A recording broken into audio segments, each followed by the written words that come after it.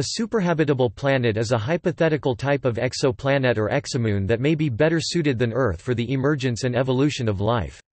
The concept was introduced in 2014 by René Heller and John Armstrong, who have criticized the language used in the search for habitable planets, so they propose clarifications because a circumstellar habitable zone (HZ) is not enough to define a planet's habitability. Heller and Armstrong state that it is not clear why Earth should offer the most suitable physiochemical parameters to living organisms, because planets could be non-Earth-like, yet offer more suitable conditions for the emergence and evolution of life than Earth did or does. While still assuming that life requires water, they hypothesize that Earth may not represent the optimal planetary habitability conditions for maximum biodiversity. In other words, they define a superhabitable world as a terrestrial planet or moon that could support more diverse flora and fauna than there are on Earth, as it would empirically show that its environment is more hospitable to life. Heller and Armstrong also point out that not all rocky planets in a habitable zone (HZ) may be habitable, and that tidal heating can render terrestrial or icy worlds habitable beyond the stellar HZ, such as in Europa's internal ocean. The authors propose that in order to identify a habitable—or superhabitable planet, a characterization concept is required that is biocentric rather than geo- or anthropocentric. Heller and Armstrong proposed to establish a profile for exoplanets according to stellar type, mass and location in their planetary system, among other features. According to these authors, such superhabitable worlds would likely be larger, warmer, and older than Earth, and orbiting K-type main sequence stars. General characteristics. Heller and Armstrong proposed that a series of basic characteristics are required to classify an exoplanet or exomoon as superhabitable. For size, it is required to be about 2 Earth masses, and 1.3 Earth radii will provide an optimal size for plate tectonics. In addition, it would have a greater gravitational attraction that would increase retention of gases during the planet's formation. It is therefore likely that they have a denser atmosphere that will offer greater concentration of oxygen and greenhouse gases, which in turn raise the average temperature to optimum levels for plant life to about 25 degrees Celsius (77 degrees Fahrenheit). A denser atmosphere may also influence the surface relief, making it more regular and decreasing the size of the ocean basins, which would improve diversity of marine life in shallow waters. Other factors to consider are the type of star in the system. K-type stars are less massive than the Sun, and are stable on the main sequence for a very long time, 15 to 30 billion years, compared to 10 billion for the Sun, a G-class star, giving more time for the emergence of life and evolution. A superhabitable world would also require to be located near the center of the habitable zone of its star system for a long time. Surface, size and composition.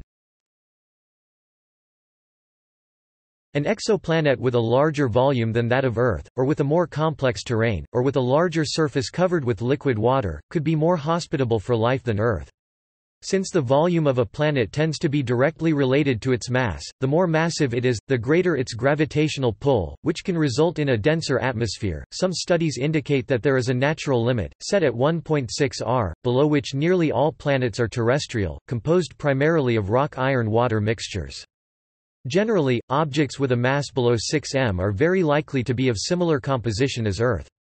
Above this limit, the density of the planets decreases with increasing size, the planet will become a water world, and finally a gas giant. In addition, most super-Earths' high mass may cause them to lack plate tectonics. Thus, it is expected that any exoplanet similar to Earth's density and with a radius under 1.6 R may be suitable for life. However, other studies indicate that water worlds represent a transitional stage between mini-Neptunes and the terrestrial planets, especially if they belong to red dwarfs or K-dwarfs.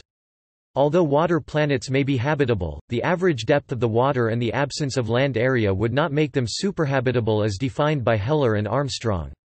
From a geological perspective, the optimal mass of a planet is about 2 m, so it must have a radius that keeps the density of the Earth among 1.2 and 1.3 R. The average depth of the oceans also affects the habitability of a planet. The shallow areas of the sea, given the amount of light and heat they receive, usually are more comfortable for aquatic species, so it is likely that exoplanets with a lower average depth are more suitable for life. More massive exoplanets would tend to have a regular surface gravity, which can mean shallower—and more hospitable—ocean basins. Geology. Plate tectonics, in combination with the presence of large bodies of water on a planet, is able to maintain high levels of carbon dioxide (CO2) in its atmosphere. This process appears to be common in geologically active terrestrial planets with a significant rotation speed. The more massive a planetary body, the longer time it will generate internal heat, which is a major contributing factor to plate tectonics. However, excessive mass can also slow plate tectonics because of increased pressure and viscosity of the mantle, which hinders the sliding of the lithosphere. Research suggests that plate tectonics peaks in activity in bodies with a mass between 1 and 5 m, with an optimum mass of approximately 2 m. If the geological activity is not strong enough to generate a sufficient amount of greenhouse gases to increase global temperatures above the freezing point of water, the planet could experience a permanent ice age, unless the process is offset by an intense internal heat source such as tidal heating or stellar irradiation. Magnetosphere. Another feature favorable to life is a planet's potential to develop a strong magnetosphere to protect its surface and atmosphere from cosmic radiation and stellar winds, especially around red dwarf stars. Less massive bodies and those with a slow rotation, or those that are tidally locked, have a weak or no magnetic field, which over time can result in the loss of a significant portion of its atmosphere, especially hydrogen, by hydrodynamic escape. Temperature and climate. The optimum temperature for Earth-like life in general is unknown, although it appears that on Earth organism diversity has been greater in warmer periods. It is therefore possible that exoplanets with slightly higher average temperatures than that of Earth are more suitable for life. The thermoregulatory effect of large oceans on exoplanets located in a habitable zone may maintain a moderate temperature range. In this case, deserts would be more limited in area and would likely support habitat-rich coastal environments. However, studies suggest that Earth already lies near to the inner edge of the habitable zone of the Solar System, and that may harm its long-term livability as the luminosities of main sequence stars steadily increase over time, pushing the habitable zone outwards. Therefore, superhabitable exoplanets must be warmer than Earth, yet orbit further out than Earth does and closer to the center of the system's habitable zone. This would be possible with a thicker atmosphere or with a higher concentration of greenhouse gases. Star. The star's type largely determines the conditions present in a system. The most massive stars O, B, and A have a very short life cycle, quickly leaving the main sequence. In addition, O and B-type stars produce a photoevaporation effect that prevents the accretion of planets around the star. On the opposite side, the less massive M and K types are by far the most common and long-lived stars of the universe, but their potential for supporting life is still under study. Their low luminosity reduces the size of the habitable zone, which are exposed to ultraviolet radiation outbreaks that occur frequently, especially during their first billion year of existence. When a planet's orbit is too short, it can cause tidal locking of the planet, where it always presents the same hemisphere to the star, known as day hemisphere. Even if the existence of life were possible in a system of this type, it is unlikely that any exoplanet belonging to a red dwarf star would be considered superhabitable. Dismissing both ends, systems with a K-type stars offer the best habitable zones for life. K-type stars allow the formation of planets around them, have a long life expectancy, and provide a stable habitable zone free of the effects of excessive proximity to its star. Furthermore, the radiation produced by a K-type star is high enough to allow complex life without the need for an atmospheric ozone layer. They are also the most stable and their habitable zone does not move very much during its lifetime, so a terrestrial analog located near a K-type star may be habitable for almost all of the main sequence. Orbit and rotation. Experts have not reached a consensus about what is the optimal rotation speed for an exoplanet, but it should not be too fast nor too slow. The latter case can cause some problems similar to those observed in Venus, which completes one rotation every 243 Earth days and as a result, cannot generate an Earth-like magnetic field. Ideally, the orbit of a superhabitable world must be at the midpoint of the habitable zone of its star system. Atmosphere. There are no solid arguments to explain if Earth's atmosphere has the optimal composition to host life. On Earth, during the period when coal was first formed, atmospheric oxygen O2 levels were up to 35%, and coincided with the periods of greatest biodiversity. So, assuming that the presence of a significant amount of oxygen in the atmosphere is essential for exoplanets to develop complex life forms, the percentage of oxygen relative to the total atmosphere appears to limit the maximum size of the planet for optimum superhabitability and ample biodiversity. Also, the atmospheric density should be higher in more massive planets, which reinforces the hypothesis that super-Earths can provide superhabitable conditions. Age. In a biological context, older planets than Earth may have greater biodiversity, since native species have had more time to evolve, adapt and stabilize the environmental conditions to sustain a suitable environment for life that can benefit their descendants. However, for many years it was thought that since older star systems have lower metallicity, they should display low planet formation, and thus such old planets may have been scant in the beginning, but the number of metallic items in the universe must have grown steadily since its inception. The first exoplanetary discoveries, mostly gas giants orbiting very close to their stars, known as hot Jupiters, suggest that planets were rare in systems with low metallicity, which invited suspicion of a time limit on the appearance of the first object's landmass. Later, in 2012, the Kepler telescope's observations allowed experts to find out that this relationship is much more restrictive in systems with hot Jupiters, and that terrestrial planets could form in stars of much lower metallicity, to some extent. It is now thought that the first Earth-mass objects should appear sometime between 7 and 12 billion years. Given the greater stability of the orange dwarfs K-type compared to the Sun G-type and longer life expectancy, it is possible that superhabitable exoplanets belonging to K-type stars, orbiting within its habitable zone, could provide a longer, steadier, and better environment for life than Earth.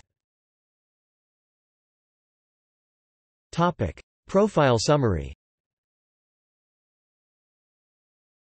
Despite the scarcity of information available, the hypotheses presented above on superhabitable planets can be summarized as a preliminary profile, even if there is no scientific consensus. Mass, approximately 2 m. Radius, to maintain a similar Earth density, its radius should be between 1.2 and 1.3 r. Oceans, percentage of surface area covered by oceans should be Earth-like but more distributed, without large continuous land masses. The oceans should be shallow, the light then will penetrate easier through the water and will reach the fauna and flora, stimulating an abundance of life down in the ocean. Distance, shorter distance from the center of the habitable zone of the system than Earth. Temperature, average surface temperature of about 25 degrees Celsius (77 degrees Fahrenheit). Star and age, belonging to an intermediate K-type star with an older age than the Sun 4.5 billion years but younger than 7 billion years. Atmosphere, somewhat denser than Earth's and with a higher concentration of oxygen. That will make life larger and more abundant. There is no confirmed exoplanet that meets all these requirements. After updating the database of exoplanets on 23 July 2015, the one that comes closest is Kepler 442b, belonging to an orange dwarf star, with a radius of 1.34 r and a mass of 2.34 m, but with an estimated surface temperature of -2.65 degrees Celsius (27.23 degrees Fahrenheit). Appearance. The appearance of a superhabitable planet should be, in general, very similar to Earth. The main differences, in compliance with the profile seen previously, would be derived from its mass. Its denser atmosphere probably prevent the formation of ice sheets as a result of lower thermal difference between different regions of the planet. Also, it has a higher concentration of clouds, and abundant rainfall. Probably the vegetation is very different due to the increased air density, precipitation, temperature, and stellar flux. For the type of light emitted from the K-type stars, plants may take other colors than green. The vegetation would cover more regions than vegetation here on Earth, making this visible from space. In general, the climate of a superhabitable planet would be warmer, moist, homogeneous, and have stable land, allowing life to extend across the surface without presenting large population differences, in contrast to Earth that has inhospitable areas such as glaciers, deserts, and tropical regions. If the atmosphere contains enough molecular oxygen, the conditions of these planets may be bearable to humans even without the protection of a space suit, provided that the atmosphere does not contain excessive toxic gases, but would require some adaptation to the increased gravity, such as an increase in muscles and in bone density, etc. Abundance. Heller and Armstrong speculate that the number of superhabitable planets can far exceed that of Earth analogues. Less massive stars in the main sequence are more abundant than the larger and brighter stars, so there are more orange dwarfs than solar analogues. It is estimated that about 9% of stars in the Milky Way are K-type stars. Another point favoring the predominance of superhabitable planets in regard to Earth analogues is that, unlike the latter, most of the requirements of a superhabitable world can occur spontaneously and jointly simply by having a higher mass. A planetary body close to 2 or 3 m should have longer-lasting plate tectonics and also will have a larger surface area in comparison to Earth. Similarly, it is likely that its oceans are shallower by the effect of gravity on the planet's crust, its gravitational field more intense and, a denser atmosphere. By contrast, Earth-mass planets may have a wider range of conditions. For example, some may sustain active tectonics for a shorter time period and will therefore end up with lower air density than Earth, increasing the probability of developing global ice coverage, or even a permanent snowball Earth scenario. Another negative effect of lower atmospheric density can be manifested in the form of thermal oscillations, which can lead to high variability in the global climate and increase the chance for catastrophic events. In addition, by having a weaker magnetosphere, such planets may lose their atmospheric hydrogen by hydrodynamic escape easier and become a desert planet. Any of these examples could prevent the emergence of life on a planet's surface. In any case, the multitude of scenarios that can turn an Earth-mass planet located in the habitable zone of a solar analogue into an inhospitable place are less likely on a planet that meets the basic features of a superhabitable world, so that the latter should be more common. See also: Earth analogue, Earth Similarity Index, List of potentially habitable exoplanets. Notes. References. Bibliography. Heller, René, Armstrong, John 2014. Superhabitable Worlds. Astrobiology. 14 50–66, Archive, 1401.2392. Bibcode 2014 ASBIO.14 50h. doi 10.1089 ast.2013.1088. PMID 24380533. Perryman, Michael 2011. The Exoplanet Handbook. Cambridge University Press. ISBN 978 0 521 76559 6.